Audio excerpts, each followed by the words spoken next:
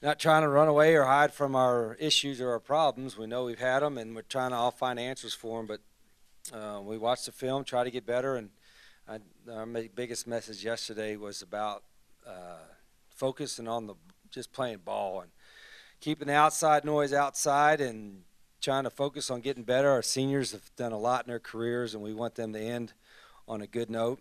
And everybody's got to take a position that what can we do individually to make our team better, and that's where we're at right now. It speaks to frustrations. That never happened before. These are two veteran guys, and it's they're supposed to come close, but they've never collided in that route in practice or in a game in 4 years. Frustrating.